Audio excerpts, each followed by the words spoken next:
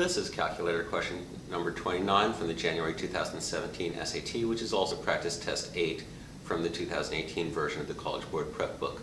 College Board describes a photocopy machine that starts with 5,000 sheets of paper.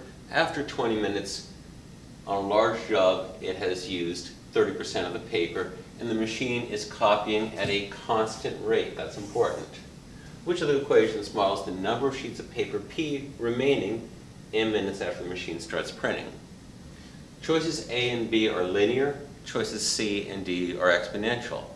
If you're copying at a constant rate, the model should be linear, not exponential, so C and D are wrong.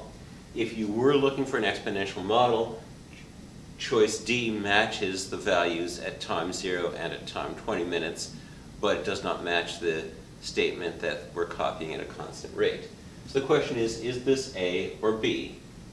And if you put in M equals 20, you get P at time 20 equals 5,000 minus 20 times 20, which is minus 400. But we've used 30% of our paper, which is 1,500 sheets, so this is not correct.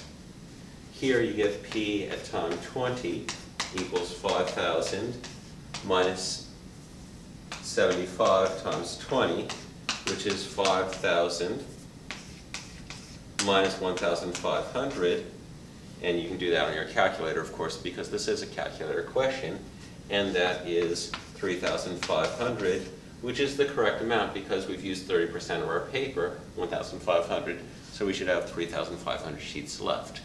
Our correct answer is B, because that matches at time 0 we have all 5,000, at time 20 we have 3,500 sheets, 70% of our supply because we've used 30%.